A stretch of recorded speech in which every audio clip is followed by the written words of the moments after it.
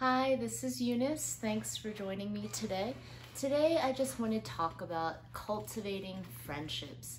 I think this is a very lonely time for a lot of people, so I just wanted to share some ideas I have about cultivating friendships. Something unique about our family is that we have moved a lot in our marriage. So we have lived on the East Coast, we've lived in the Midwest, we've lived in the Middle East, and now we live in Colorado. And so throughout all those moves, the Lord has taught me about being intentional in friendships and how to make friends. So a scripture I wanted to share with you is Galatians 6. Starting at verse 7. A man reaps what he sows. The one who sows to please his sinful nature, from that nature will reap destruction. The one who sows to please the Spirit, from the Spirit will reap eternal life. Let us not become weary in doing good, for at the proper time we will reap a harvest if we do not give up. Therefore, as we have opportunity, let us do good to all people, especially to those who belong to the family of believers. Now, as some of you know, we are a homeschool family, and so I've homeschooled my kids for many years. But because of that, you know, the stereotype about homeschoolers is, how are they going to be socialized? Are they going to be socially awkward?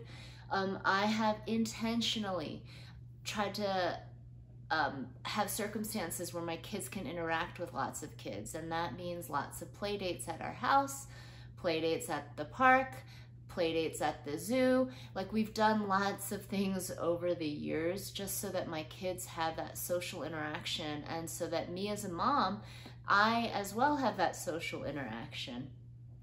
But something the Lord has taught me over the years is about the principle of sowing and reaping. Now, I believe this principle in many areas of our life, but I really believe in it too in the area specifically with friendships. Now, in Ecclesiastes, it says two are better than one. And I think that each one of us has a longing in our heart for that connection of friendship and just feeling connected to another person. And I think that that is a godly longing. Now, over the years, through our many moves, I have struggled with loneliness. And there's times that I think the temptation is to sit in that loneliness and just think, oh, this is my reality. But something that God has taught me is, Eunice, if you're willing in your loneliness to sow into another person's life, to sow friendship, to sow into that relationship, that He is faithful to let me reap back just fulfilling friendships. Now, the reality of it is I might be sowing into a friendship here, and I feel like I'm hitting like a brick wall with that person, but then over here, the Lord is blessing me with a different friendship that might blossom in another season. And so, for one example I have of this is last year, a new family moved to my son's school, and the son of that family just came up and introduced himself to my son. And that fostered a friendship between our families, because I then invited his family over for a lunch with his siblings. And what was awesome is he had a lot of siblings that were similar ages as my other kids. And so now they are great family friends of ours. But something I really felt like the Lord speak to me about that friendship is He's really blessed us with this friendship because we've been faithful in other seasons to really sow into other friendships. Now, maybe those friendships haven't lasted, but the Lord is blessing us with this other friendship for our whole family that's been really beautiful.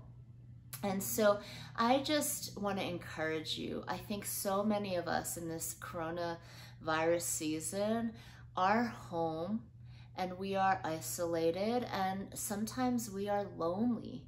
And so I want to encourage you with this principle of sowing and reaping. If you're feeling lonely today, please just pray and ask the Lord not only to fill that loneliness, but to show you just someone else in your life that maybe you can encourage and sow into that friendship to foster a deeper friendship with that person. And so just some ideas, for example, that might come to mind is the Lord might put someone on your heart. I encourage you to send them a text. send them an email, or, you know, if you really want to go crazy, you could give them a phone call and just say, hey, I was thinking about you, and I've been praying for you. Is there anything you want me to pray for along with you? I think a lot of people right now would be eager to get prayer. Another thing is you could take a plate of cookies to someone, or drop off flowers to a friend that the Lord puts on your heart, and just write a sweet note of encouragement. I know recently one of our neighbors has cancer, and our neighborhood was sending them meals. Now, I've never met this family, but I felt led to just send them a meal and write a note of encouragement. You know, we're praying for you. I know we've never met, but, you know, we're praying for your husband's healing. And a week later, I got the sweetest card from the wife. And she was just saying, you know, that your food and that note of encouragement meant so much to me. To know that someone on our street who has never met us is praying for us was so comforting to my heart. And I was just so blessed by her note, because she's taking care of her sick husband, and she had time to write me a note to thank me. But that note meant so much to me, because I didn't realize that, you know, just something as small as praying for them could encourage them so much in this hard, lonely time.